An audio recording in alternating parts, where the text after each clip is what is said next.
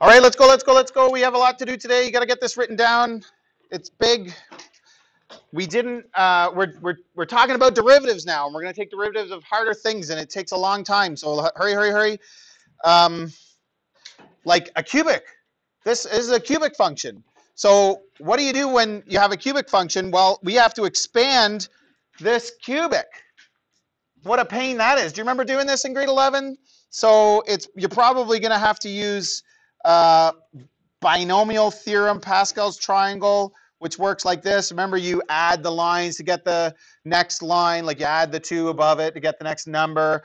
And this is row 3 because it goes 0, 1, 2, 3. And so I use that when I got an exponent of 3, and that gives me the coefficients. So then you can see that the coefficients are 1, 3, 3, and 1. And the exponents of one thing are descending, and the exponents of the other are ascending. And you got to expand that too, and you got to do all of that. And then, are you getting this down okay? And then you got to multiply through by the brackets, and then start collecting like terms, and then you notice that you're going to get an h that's going to factor out. And well, actually, there's an easier way. Do you want to learn the easier way? We've been withholding a secret from you this whole time. There's actually an easier way. It gets really complicated when you have anything beyond degree 2. Maybe we should do the easier way. Okay, let's talk about derivatives of polynomials and see if we can simplify the process a little bit. That was like a whole page of writing. If you really want to write it down, you can, but it's a lot of writing. So we're talking about polynomials here. Now we're going to use that term a little bit loosely. And remember, the last day of the last unit, before we went to review, would have been last Friday, I guess, we talked about derivatives of polynomials. We talked about a couple of properties, things that happen when you take derivatives of polynomials. And we talked about what is a polynomial and what isn't. So today we're talking about polynomials, but we're actually going to break the rules of what a polynomial is. You'll see what I mean in a minute. But this is the definition of a polynomial, and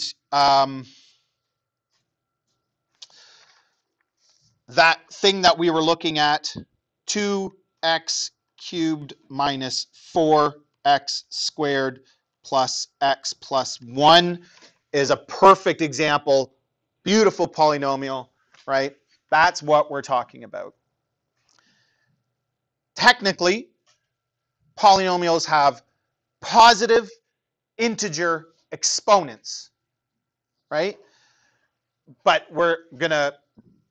the stuff we learned today will apply to other things as well. So some of what we look at today aren't officially polynomials, but the rules that we're going to look at will still work.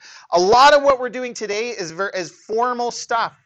So this is a strange way of talking about things. If you've never seen this before as like the definition of a polynomial, an minus 1, then a2, a1, a naught, which would be a constant. Like if you've never seen that, we use that kind of notation when we're doing formal things. We're going to do some proofs today, and we're going to talk about formal properties.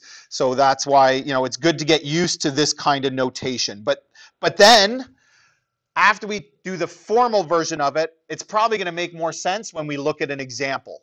Okay, so for everything that we do, we'll look at the formal property, the formal rule, but then we'll do an example. And a lot of what we do today is pretty easy. Like when you're actually doing it, it's pretty easy and straightforward. So hopefully you'll find that that's true. The first one we're going to look at is the constant function. It's a funny one because it's actually super easy and it's so straightforward, but for some reason, sometimes it messes people up. If y equals c, c is some constant. We usually use c or k for a constant. Later when we do the proofs, we're going to use k. And in fact, today we're probably going to use k, but then y prime equals, we've already seen this. Does anybody remember? Somebody said it? 0. Good.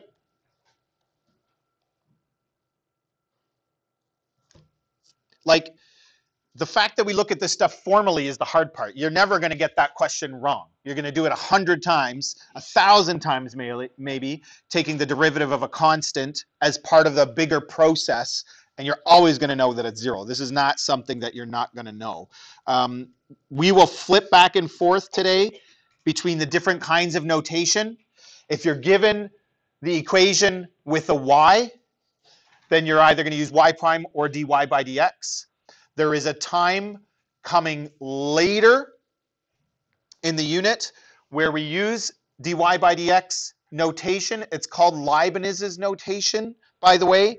Leibniz was so calculus was invented, it's very interesting, separately by two different people, but at the same time, like in different parts of the world, but they both developed it. And I think they probably were corresponding and they were probably working on similar problems, but they both invented calculus separately, different countries, but around the same time of history. And one of them was Isaac Newton. Everybody knows Isaac Newton because he has a lot of famous discoveries in science and particularly physics, but he did a lot of math too, obviously. We all know how related science and math are. But the other one was Leibniz, and Leibniz is not, has anybody ever heard of Leibniz? No, and it's amazing because people would say he may be the most brilliant person who's ever lived. He was probably one of the most brilliant for sure, brilliant mathematician and philosopher, and his version of calculus is much more eloquent. The notation is much nicer. So what we do today looks more like what he developed, but you don't need to know any of that. But there's a thing that we do called the chain rule. Again, it's coming later next week. And there's two ways of doing it. And one of them is Leibniz's way, using this notation. But what you really want to just know is that, like, get used to using all the different kinds of notation. If you're given it as y, you can pick which one you use. It doesn't matter to me, y prime or dy by dx for now. There will be a time where you have to use one or the other. If you're given it as like f at x, then you would say f prime, right? So you do the same thing. But we just need to know that y prime means the same thing as dy by dx. They are used in different circumstances for different things, sort of, but they mean the same thing. And it's just a notation thing. So this is y equals c. This is what we mean by a constant function. And sometimes, in fact, often probably, it's very useful to think of, to remind ourselves that the derivative of something is like the slope of the tangent. That's one way of thinking about it, okay? And that's often what we're using it for. And so if we look at a constant function, then its slope is going to be 0. So we know that. So we can do this. That's not a proof, though. We will do a proof of that later, okay? The power rule. This is a big one. Again, formally stated, it might look kind of strange, but then once we see it in action, and by the time you come back in tomorrow, you're already going to be a pro at this one. And this is which is important, which is because it's big. So if my function f at x equals x to the n, then f prime is n times x to the n minus 1. And I'm just going to put this in words in case, but again, you're never going to forget this. Nobody could possibly get through calculus and not know this like the back of their hand. I mean, you're going to be this is a non-issue. This is not the thing that people struggle with, okay? But what it means is we bring the exponent down out front, becomes the coefficient multiplied by the x part, and then decrease or reduce the exponent by 1, or subtract 1 from the exponent.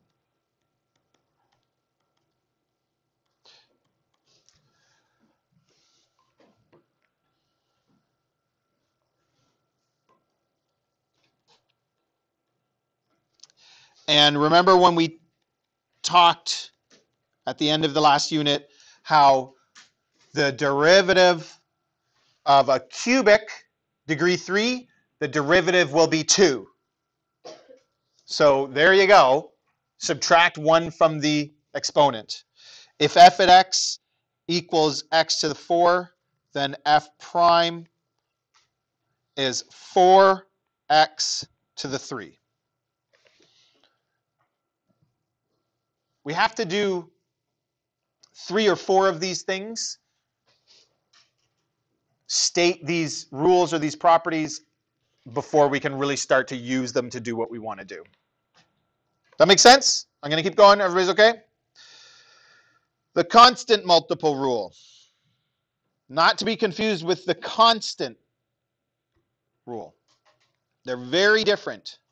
Like I said, we're going to do proofs, and you will be likely responsible for the proofs at some point. It'll pop up on a quiz or a test. We'll talk more about that later and tell you which ones you need to know, which ones you might be asked to do.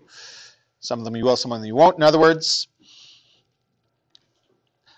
okay, so if f at x equals k times g at x. Again, this is going to look strange at first, but we're going to do a few examples, and then I would encourage you to look back because you will be responsible for the proofs, and just in general, getting more and more used to the formal way of stating this notation, the formal way of stating these things.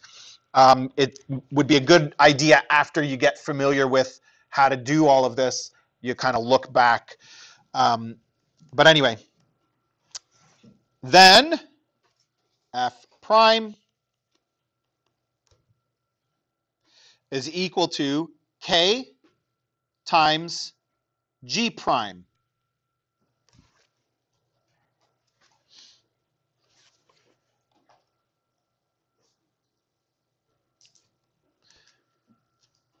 But you're going to do this so much, you just know it. Like you're never going to have to. What was the constant multiple rule again? The proof you're going to have to memorize and get familiar with, but this part's easy. Okay, so for example,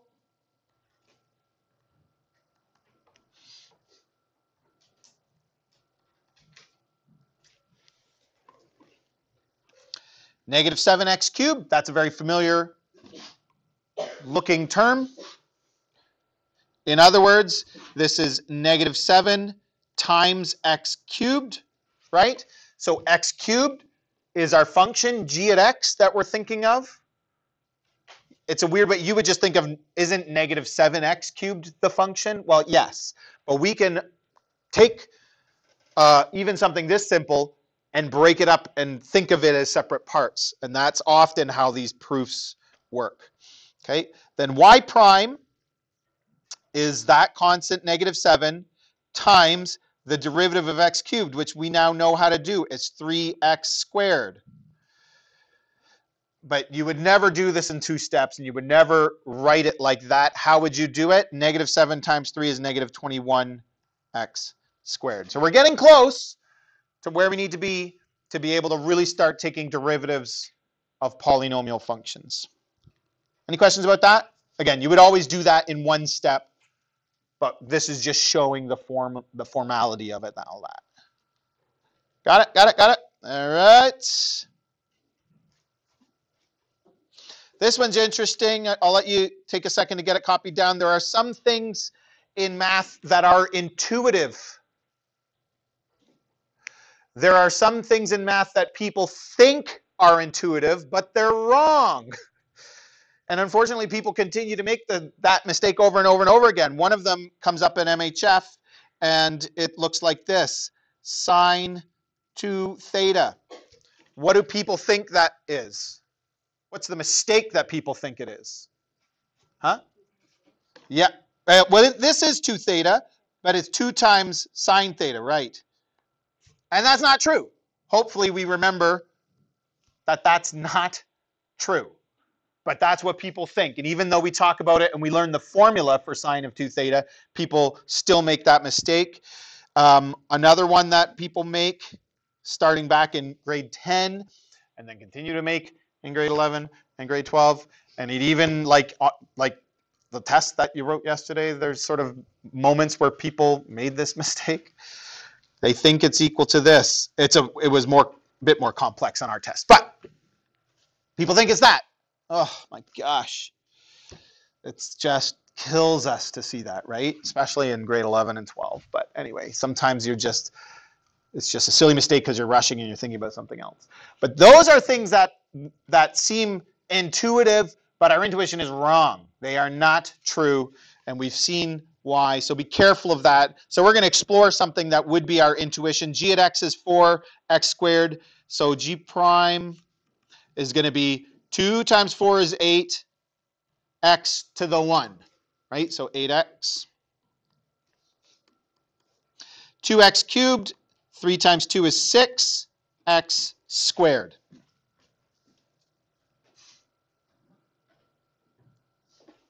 Okay with this? We're kind of setting some stuff up so we can use it to explore some new properties. So if f at x is g plus h, then what is f at x? It's just this. G was 4x squared, and h was 2x cubed. So that's f at x.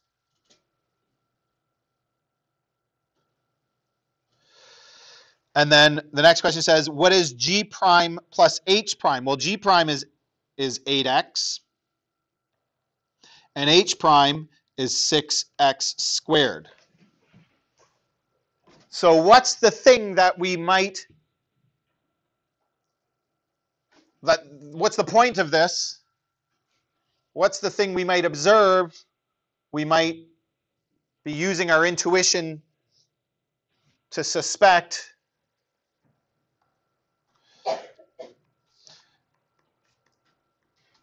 is that f prime.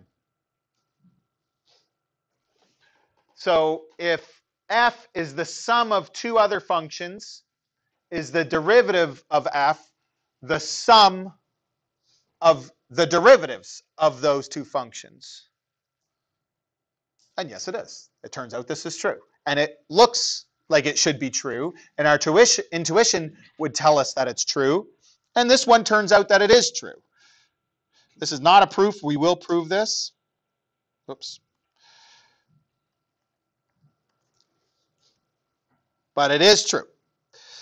So if f at x equals g at x plus h at x, then f prime equals g prime plus h prime. There's an asterisk that we always will include when we do these formally. This is kind of a given, I think. It will always kind of be true for us, but if you're ever reading a textbook or a book about this stuff and they're doing a formal process, you'll notice they always include all these little details. Given that g and h are differentiable. Remember, some functions can't be differentiated, like some things are and some things aren't. And they really always will be for us. There's not a case where things won't be differentiable, but like I said, formal process. For example,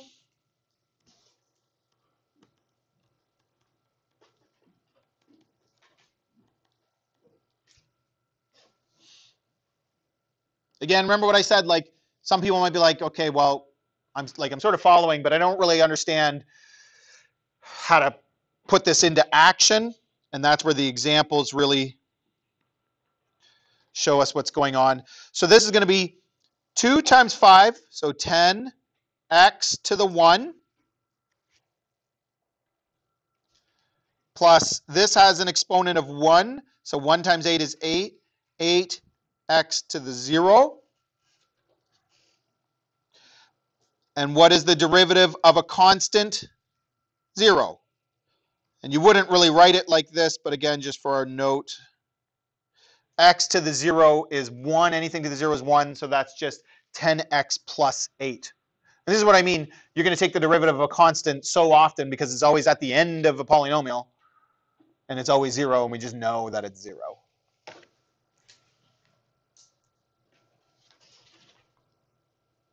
Everybody okay with this? Okay, and finally, the last sort of property or rule that we're going to look at, what if f at x is the difference of two functions, which this is really a restatement of the last one, because subtracting something is just the same as adding the negative version of that, right? So if it's true for adding, it's going to be true for subtracting, essentially. But if you think of it as adding a negative. But we're still going to do them as separate rules and separate proofs. So we cover all our bases. Very, very formal thing. G at x was 4x squared, and h at x was 2x cubed. And then g prime is 8x minus h prime, which was 6x squared. So again, is that f prime? And yes, it is.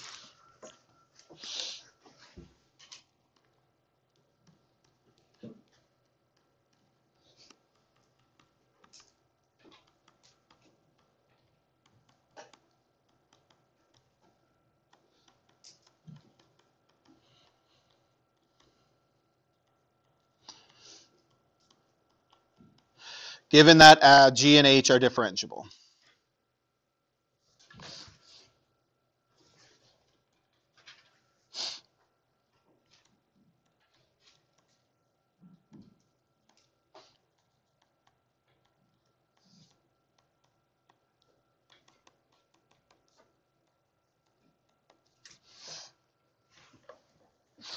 So this is, again, a typical polynomial. Some of them we're adding, some of them we're subtracting, some of the terms are positive, some of them are negative. This is the kind of thing we want to be able to take the derivative of.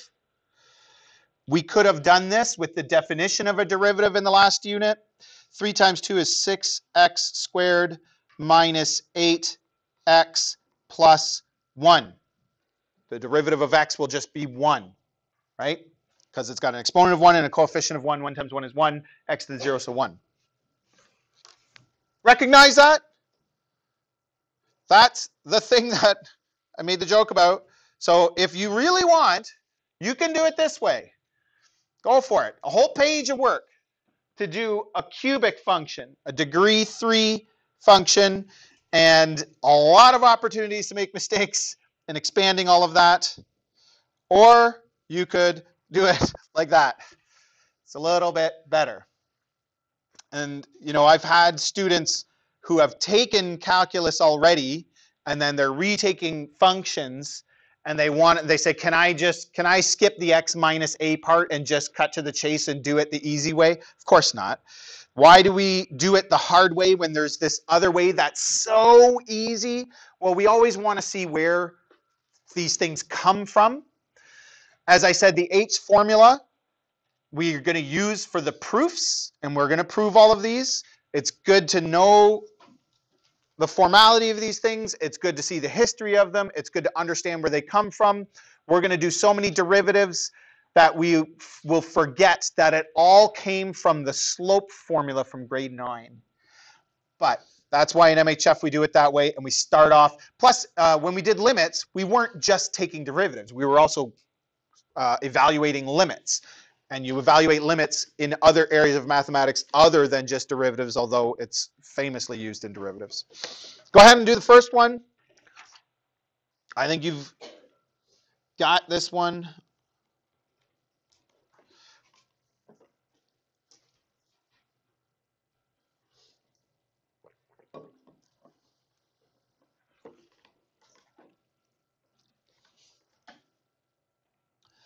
Everybody get 10x minus 6?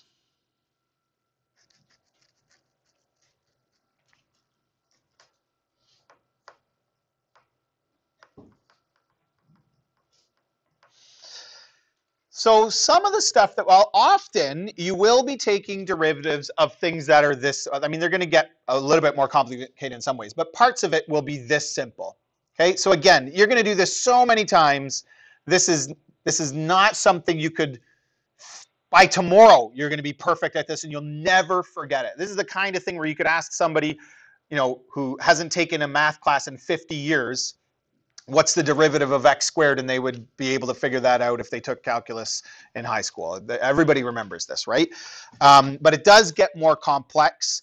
So on Monday, not tomorrow, but the next class, we're going to start looking at taking derivatives of more complex things. But a big part of this unit, and a big part of where students start to struggle in this course, is that different expressions will be easier with different techniques. There's no rule. There's no, in this situation do this, in this situation do that. You have to become the expert and know what technique is going to be the easiest. This probably doesn't make a lot of sense now, but I'll remind you later down the road. So after we start to do some harder things, we got to come back and remember, sometimes there's an easier way.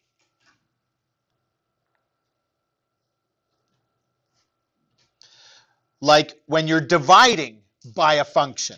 So this is 2, which is a constant, divided by x cubed. So there's a rule of how to take a derivative when you're dividing functions. It's called the quotient rule. We'll do that on Tuesday next week, I think. Okay, but you would never use it to solve something. First of all, we don't know it, so we can't. But you would never use the quotient rule to solve something like this. You would rewrite it as 2x to the negative 3. So this isn't technically a polynomial because it's got a negative exponent, but all the stuff we've done today can be used to take the derivative of this. So 5 is a constant, it's gone. Negative 3 times 7 is negative 21. X to the 6. 2 times negative 3 is negative 6. And subtracting 1 from the exponent, it becomes negative 4. You could, of course, rewrite this like this. I don't know that you ever would. Maybe once in a while you will. There's no rule that you have to, but in some cases it might be helpful. I don't know. Make sense? Okay? So again, always remember, like sometimes simplifying a little bit first before you take the derivative will make your life way easier than just trying to take the derivative. Here's another example. A couple of things about this one. For one, we changed up the variables for the first time. Instead of y and x, we've got s and t. These are common variables used in physics class and science for distance or position and time in this case, right? And so, you know, once in a while, you might have some kind of restriction like t is greater than 0, time, we don't usually think about negative time. So that's one thing about this question that's a little bit different. But the other thing is now this is a product of two functions, isn't it? It's 4t times t squared minus 3t. It's the product of two polynomials. And on Monday, we're going to learn the product rule, how to take the derivative of the product of two functions. It gets quite a bit more complex. This is what I'm saying. But in this case, can't we just do this?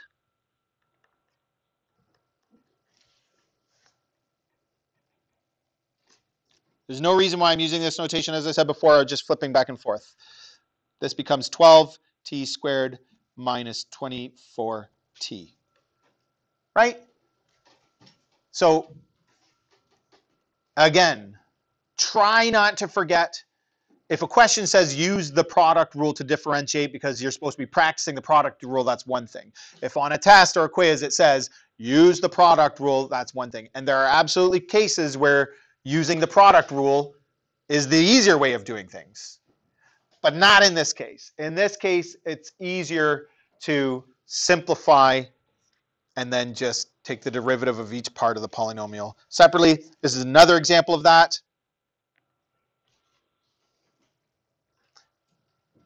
Another quotient, a polynomial on top and a polynomial on the bottom.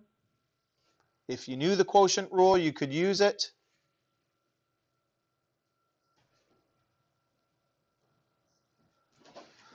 But maybe you would choose to do it this way.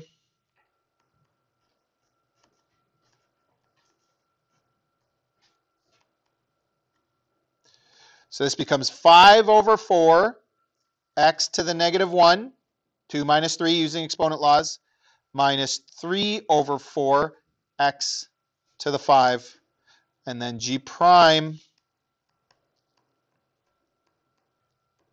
x to the negative 2 minus 15 over 4x to the 4. Again, it just, sometimes it'll be a matter of preference. Sometimes some people will forget that there's easier ways of doing things. And this is where you want to get really good, really proficient at all the different techniques and all the different kinds, and just practice, practice, practice so you know when to use which technique. Any questions about any of this? Got a few more examples we're going to go through.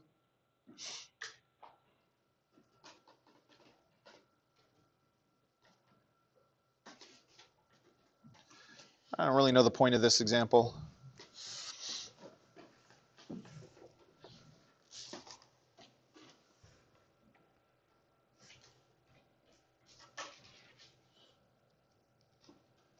Sometimes in textbooks or whatever, or on worksheets, the question looks like it's designed for when you take the derivative for things to kind of cancel. So when I do 3 times a third, 1, right? So this just ends up being x squared, and 2 times a half is 1, so plus x. What would the derivative of pi be? 0, good, because it's a constant, right? It's just a number. It's a special number, but it's still just a number. So derivative of any number, any constant is 0.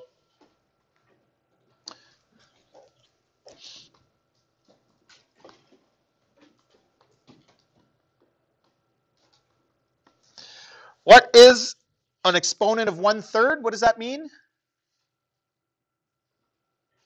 It's a cube root, right?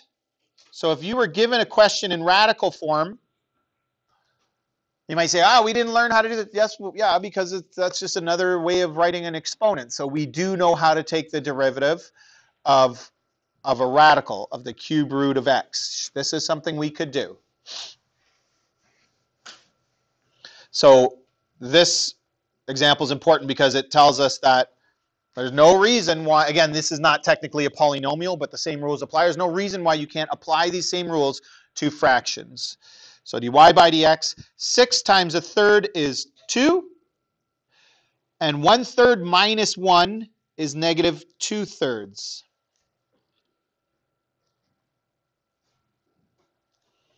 Negative 5 times 2/3 is negative 10 over 3.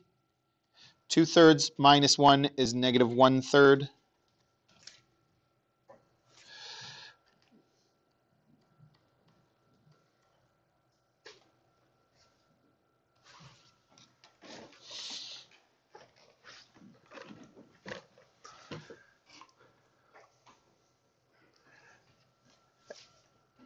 And this is where I think we start to see a little bit of why calculus is a difficult course and why, people find it harder than advanced functions, is because there's so every simple little question, there's so many little things you have to be good at and be aware of.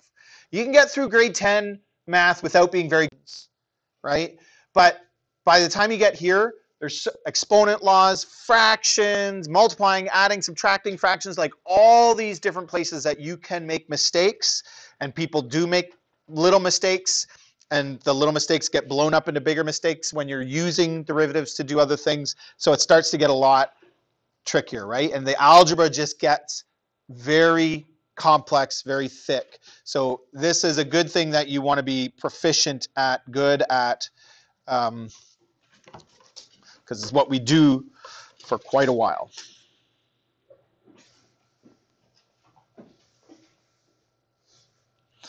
So this is exactly what I was talking about. If it's in radical form, what's the first thing we're probably going to do is write it in exponent form.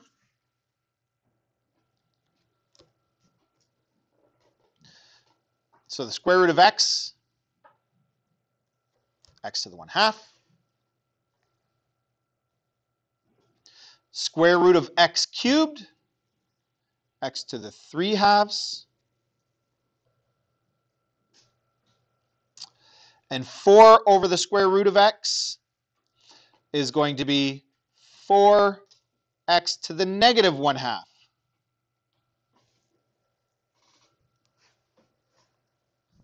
And now we can take the derivative.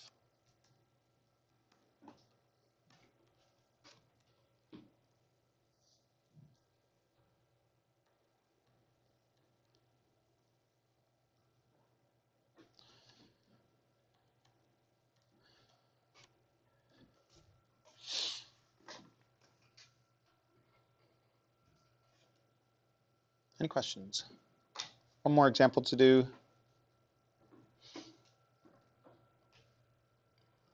Again, it's just a matter of notation, this last one.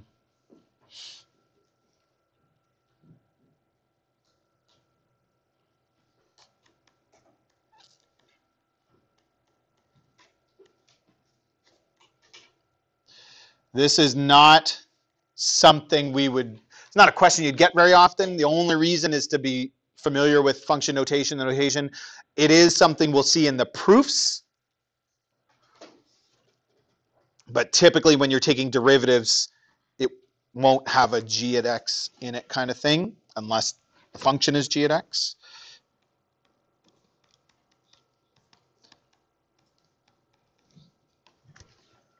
So how would I take the derivative of negative 4 g at x? It's negative 4 g prime, right? That's how we would write that. That's all. So that's really just a matter of notation.